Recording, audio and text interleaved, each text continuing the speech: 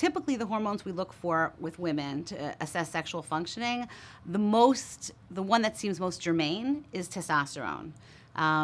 Everybody has testosterone. We think of it as a male hormone, but women have some, and it seems more and more clear that what they have, they actually need. Other hormonal changes can also have an impact on your testosterone level. So for example, if you're very stressed, which we are a lot in our society, cortisol levels rise. High cortisol levels have been associated with low testosterone levels. So that can have a dramatic effect on testosterone. Lack of sleep can have an effect on testosterone levels. So you'll very often find women who come in with low testosterone levels.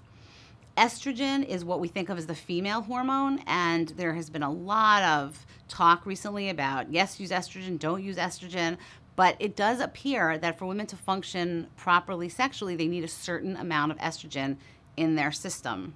Unfortunately, hormonal treatments and hormonal changes take time. It's a little frustrating for some women because it takes a while. We tell patients that if we're putting them on testosterone, for example, it takes 4 to 8 months until we can tell them that we'll be able to judge whether it's having an impact. The first 2 to 4 months is what it usually takes for us to start seeing the impact on paper. In other words, once we start drawing blood, within 2 to 4 months, we'll start seeing that number creeping up.